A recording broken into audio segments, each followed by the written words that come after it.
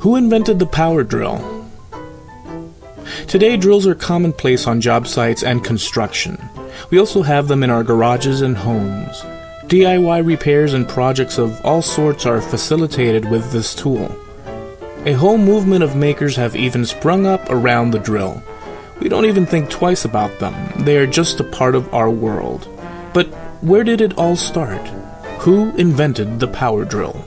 The electric drill uses an electric motor. It has existed for over 129 years. The world's first electric power drill was patented in 1889 by Arthur James Arnot and William Blanch of Melbourne, Australia. In 1895, the first portable handheld drill was created by Wilhelm Carl Fein in Germany. In 1917, the first trigger switch pistol grip portable drill was patented by Black & Decker. The first cordless power tool was created by Black & Decker in 1961. Drills have made our tasks easier through the years. Advances in design and function keep improving.